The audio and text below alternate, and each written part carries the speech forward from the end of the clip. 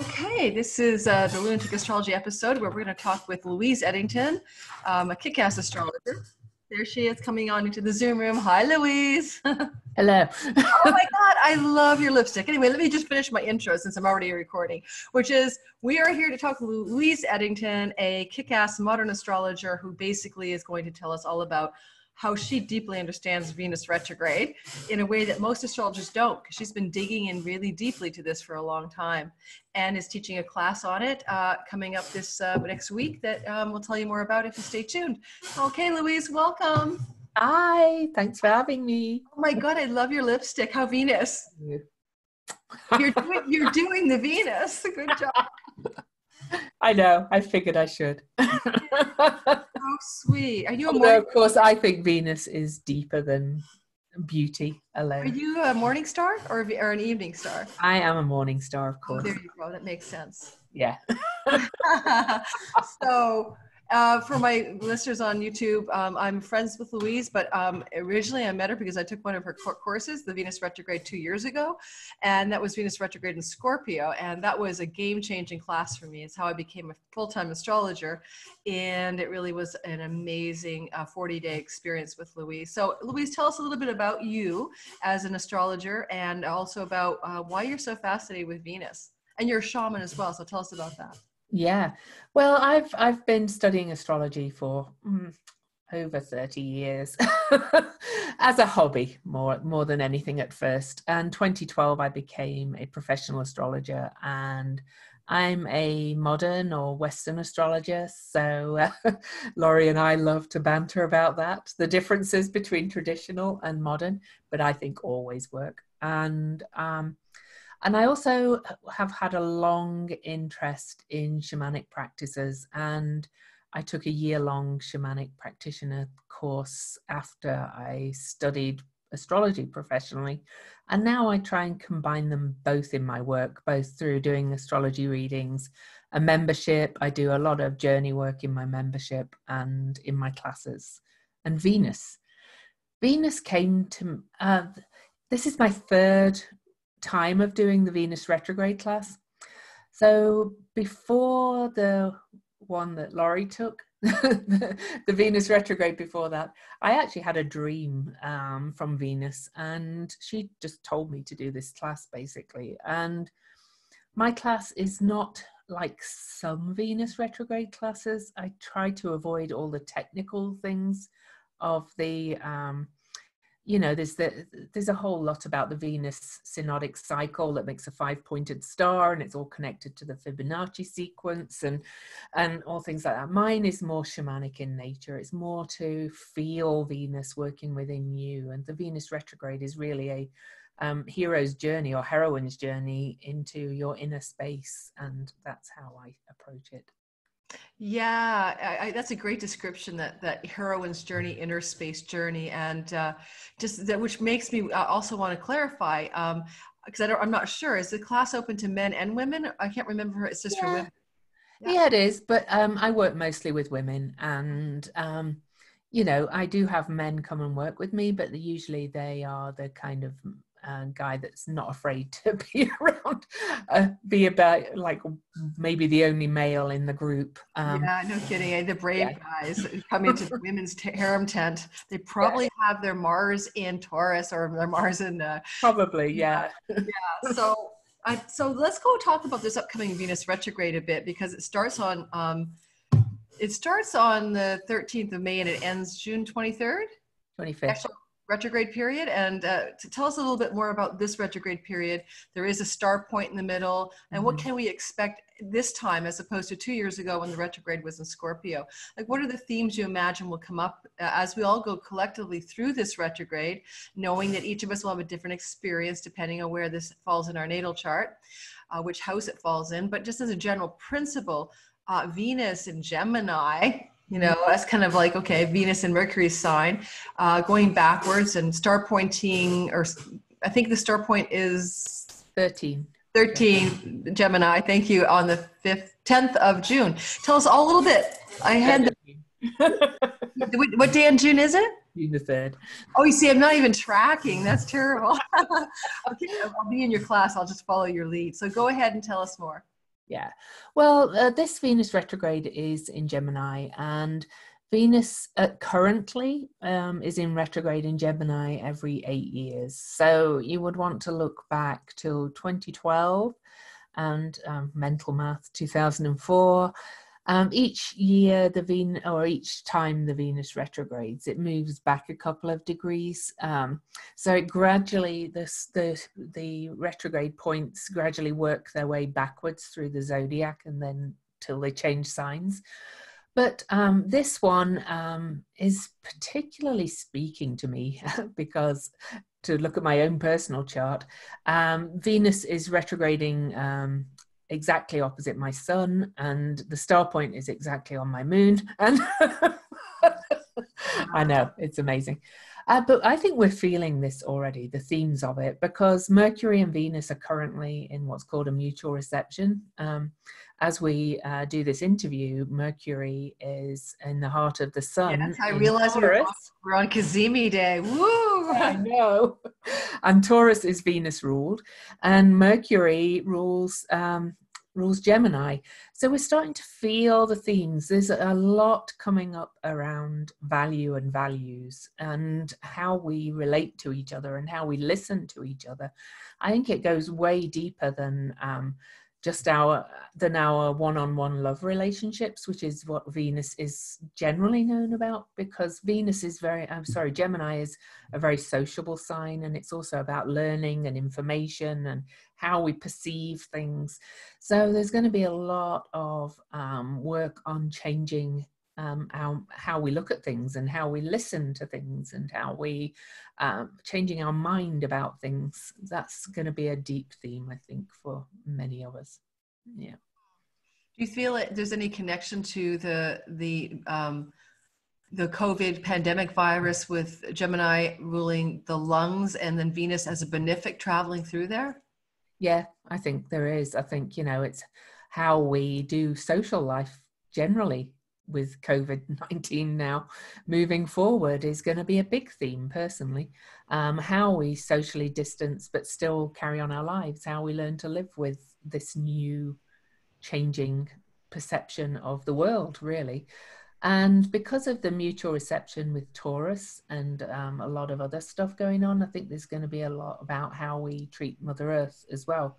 We've already seen that the air's cleaner, that there's less noise pollution now because people have been staying home, and it's that part of it's kind of nice. Yeah.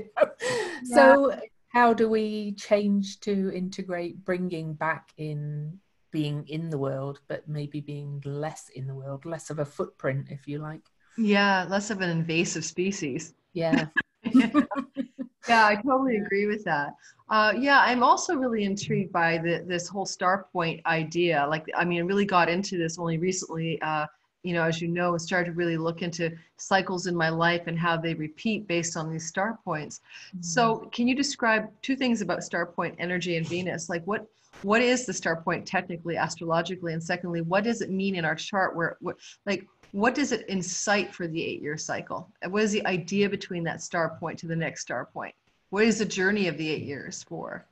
Yeah, well, it starts a new, it starts in both a 19-month journey to the next star point in a different sign, and then an 8-year journey to the star point in the same sign. And it's like a new moon, really, a longer new moon, only with Venus and the sun, because the star point is where Venus and the sun are conjunct from our perspective, right in the middle of the retrograde. So it's the start of a new cycle, and it can be used in a way, I think it's simplest to liken it to a new moon, because most people have heard about new moon intentions and the like. It's look at what's going on, and I don't think we can use the stars. I think the stars are what they are and the planets are what they are, and they guide us. But I do think how we respond to them can help us through life and help us choose more wisely, more mindfully. Mm-hmm. And that's a good word for Gemini, mindfully. So the star point of Gemini really will be about choosing more mindfully what we're going to create, which is a very Venus word, over the next 19 months and 8 years. Does that answer your question? Yeah, no, that does make a lot of sense. But I think it's kind of cool to look at that broader 8-year cycle as well, because it's literally, even though the star point every 8 years in Gemini is still in Gemini because it moves so slowly over the years, degree by degree, sometimes it will impact very directly on a natal planet by angle or a conjunction or opposition. So I find it interesting that this one, I'll use me as an example for the audience. This is my Gemini 5th house of romantic engagement. So I went back and I looked at what happened, the last time kind of thing, like what was going on, like, will I expect some kind of new initiation, like an ignition for romance, woohoo. Well, yeah, there was one back then. Now I shouldn't maybe say that. Well, was I married or not married? But, I can expect it. And it was a cerebral long distance relationship. So, I mean, it was writing. Very of the mind, yeah. The Gemini archetype, of communicating, emailing, et cetera, et cetera. And so somebody who's been single now for the last, 4 years or something, I'm kind of looking forward to this one. I'm like, yeah, like, woohoo. So, and I will be doing a video about that for everybody eventually this next week or two about the all sign star points. So we can use it like what I would say about that in taking your class, you'll learn more about your own chart. But I think we can use it as a way of saying this is a theme based on the house of the star point that is going in this direction and with this much import for 8 years. Yeah, for example, the last star point in Gemini 8 years ago for me was in my 6th house of work, service, in the way I do charts. Probably the way you do too, actually, it would be, yeah, the house system you use. And I became a professional astrologer in my work in 2012. So, oh my gosh, yeah, that's exactly perfect. I know how this stuff works, gets uncanny, doesn't it?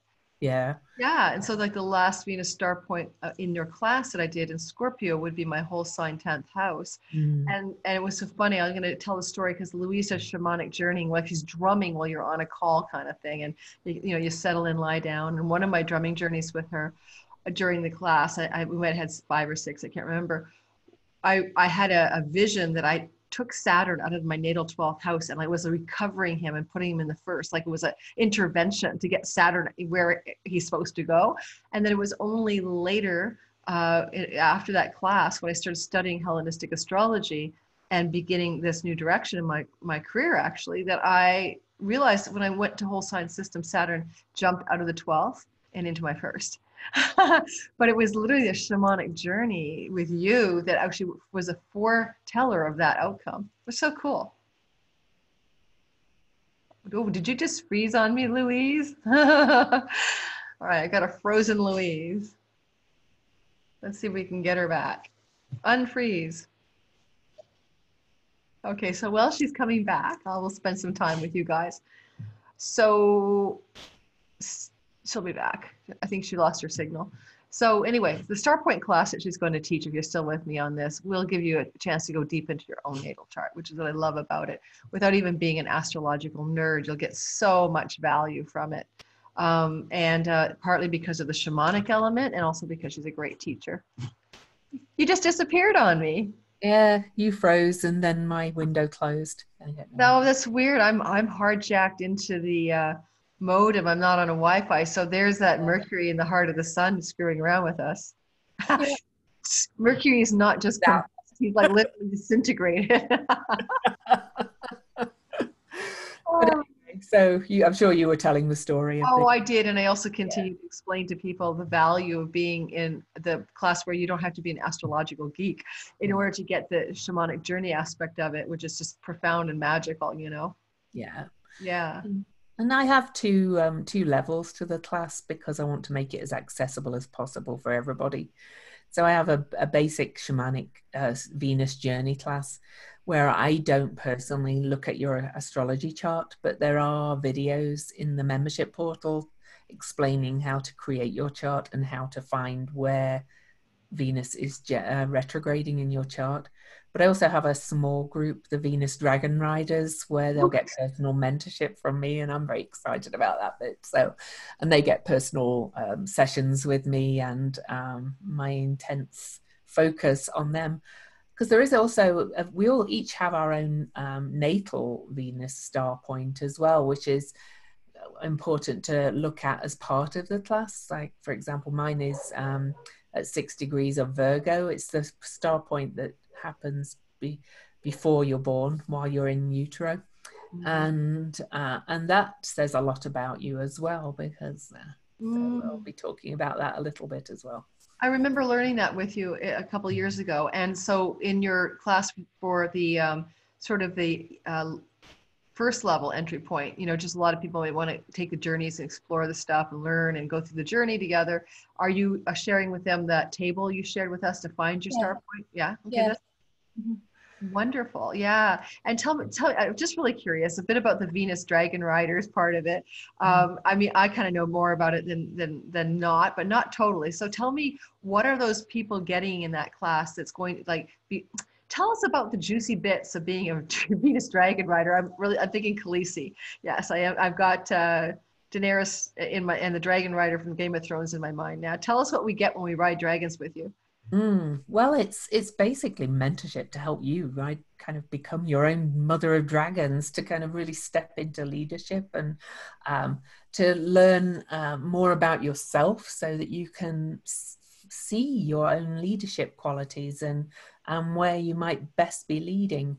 You know, I'm not the kind of astrologer that tells you this is what it is, but I guide you and I draw out. Oh, this is going to be fun. So I'm talking because Louise is freezing again and I can't unfreeze her. So we'll just wait till she pops back. That is kind of cool. It is Mercury in the heart of the sun today. He is a god of communication. So we can expect something to go frizzy on us. And so while I wait for Louise to come back, I'll just keep talking for our little half hour together. The Venus retrograde experience in general, without even taking a class, is going to invite you all to investigate something to do with love or money or how you relate to others, and even friendships. And I will be doing a video about those particular elements in each of the signs, and you'll be able to identify where in your chart, based on your rising sign and your sun and moon, it will be happening. So let's see if she pops back in. I don't really want to re-record, so it's kind of funny. Can't make this stuff up. You only can have this happen when Mercury is in the heart of the sun. So we are recording on Monday, May the 4th. I think she'll come back. I do. In the meantime, Mother Earth is behind me in my kitchen. Alrighty. Well, I'll give her a few minutes, and if she doesn't, that's our intro to a Venus retrograde class, a bit of a promotion and a bit of sharing with an incredible astrologer. I will be in that class because I love to play around with other people on big adventures astrologically. And I may be in the Venus Dragon Riders. I'm tempted to go back into that higher level. Alrighty. While I wait for her to show up right now, I remind everybody that I have a channel here. And if you like it, subscribe, hit the bell, get notifications, and also check the link below, because I'll have her class in the subject box of this video, as well as my ongoing sale. The year ahead forecast is off priced by $90. It was ending May 1st, but I've had such demand, I think, because of the virus, and people are concerned about their year ahead. So it's basically 40% off, which is incredible for the amount of time and energy I put into the readings with you for now. Oh, here she comes. Well, you know what I just did? I decided I'd better come in on my phone. I plugged your course a little bit. I told them where to find the link below, and I talked about my ongoing sale. So I use it for ad space.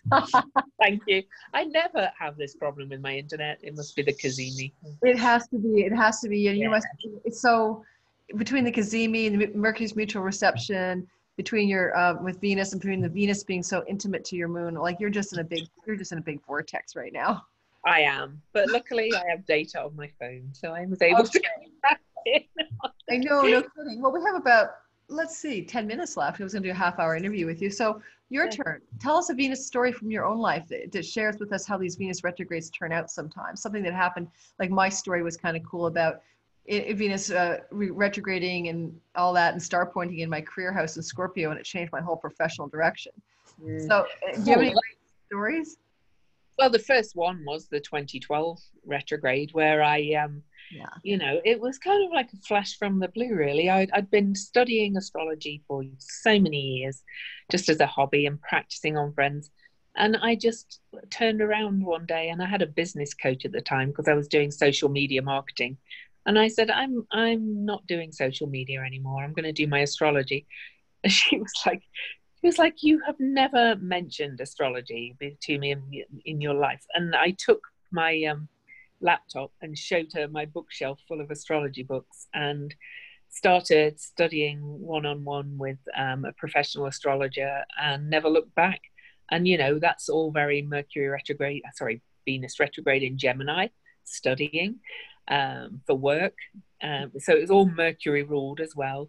Virgo was where in my house, in the house of Virgo. So it was quite a turning point. Then the last one in Scorpio was, of course, up at my midheaven. And really the second iteration of the Venus class really helped my astrology career take off. Oh my gosh, yeah, 2 books. Yeah, 2 books since. Yeah. Yeah. Until that point, really, I'd kind of been, you know, I'm a 12th house sun, so I'm in my system. So I can be a little shy and retiring about my own strengths and things, and having a Venus retrograde over the top of my chart kind of helped bump me out of that a little bit. So. Yeah, I find that really interesting too, because when that star point is in Gemini, of course, it is like ushering in books. Like you wrote 2 books so darn fast, it's crazy. They're published by a publisher. I mean, you know, it was nuts how fast those 2 books came out of you. No, and one of them's number 3 in all astrology books today. Oh, well, let's plug the books. And her 2 books are called Modern Astrology. Modern Astrology and The Complete Guide to Astrology. Yeah, at fine bookstores everywhere on the internet. Yeah, and indie books and all those good things. Yes, yeah. I know. So, I mean, you're like the epitome of working with Venus. How is Venus positioned natally? I forgot. Is she in dignity? Oh, she's conjunct my midheaven. Oh, well, duh. She's my most elevated planet. Oh, yeah. She's Gemini conjunct midheaven. Okay, well, no kidding. Yeah. So those star points are game changers for you when they hit that Gemini midheaven. I'm excited about this one as well, though, for me. But I'm excited about it for everybody. And I will say, everybody who feels drawn to do this class usually has Venus retrograde impacting their chart in some way quite significantly, particularly the dragon riders. You know, I've got that half full already, and each one of them, like one of them, it's stationing retrograde on her moon, or the Venus star point is on their midheaven. Wow. So, you know, there's no more room for people to sign up who are in this class. Will you expand it if someone really feels called? Oh, I have 6 more places. Oh, good. I thought it was full. I'm glad it's not full. Okay. Yeah, half full. But yeah, and we've got 9 days till we start. So. Oh, we'll fill it up. Yeah. So, yeah, and it's all women so far? It's all women, yeah. I think it's going to attract the females for sure. Yeah, I think so, yeah. With being Venus particularly. And you know, they're all kind of on the verge, all the women, they're on the verge of, you know, really kind of launching themselves out into the world. And my aim is to help get them out there. So. Is there a vetting process or an application, or is it just if you're interested and there's still room, you can sign up? Yeah, if you know it's right for you, then it's right for you. Okay. But I don't think I need to vet. I think people who are drawn to it will be the right people for it. That's true. You're way more laissez-faire than me about this kind of stuff. You know, if I'm a lot of time with people, I do all that intake interview and make sure they can get through the door. But you know, it's 40 days, not 40 weeks. So. Exactly. Yeah. If I was working with somebody for a year or something, I'd probably want to, you know a lot more about them before I work. Exactly. And what is the price for the Venus Dragon Riders? 547. Okay, wonderful. 547. Yeah, that's That's wonderful. And there is a toupee available. So, okay. Given the amount of attention you pay from my experience with you and the amount of TLC that people get, that's extremely, really reasonable. And the transformation is the real. Actually, you should have a warning label. Don't go into the Venus Dragon Riders retrograde journey, 40 days and nights, and with Louise, unless you expect your life, if you want your life to stay the same, because something will dramatically change. Something will. And I'm really only interested in working with people that are prepared to do the work, you know. Absolutely, yeah. You don't want people who aren't in the group to really be in the group, because it's, you know, there's a space to do that. Sweet. But there's still a lot of value in the basic class as well, and that's $108. You know, and there will be a Facebook group for connection with others, because that's part of Venus as well, and Gemini, you know, connecting socially with others. You just won't get me looking at your chart. Yeah, I know. I'm sure that would be a really good ride as well. It's like, well, one is coach and one is first class, in other words, but you still get where you're going, you know, you still get to the destination, which you will journey and transform thanks to this guidance of a shaman astrologer, and something essential will be connected. A dot that was unconnected in your life will be connected. And you may connect it anyway, but it might not be the strongest uplink. You know what I mean? You might want to take the journey consciously through Venus retrograde to have a really strong connection, super strong uplink to the highest destiny that Venus offers you as she does her star point this year. Well, one other thing I'm offering in the Venus Dragon Riders group is an opportunity to present to the group. It's a small, safe, private group, you know, so that you, even if you don't think you have a thing yet, we're going to identify a thing and give you an opportunity to just practice. So, you know, that's part of Gemini as well, is very much about doing the work, researching, practice communicating. And skills, you know, things that you are skilled at or want to be skilled at, and to learn to be skillful at is very Gemini. It's very tradey in a way, the trades, you know. Yeah.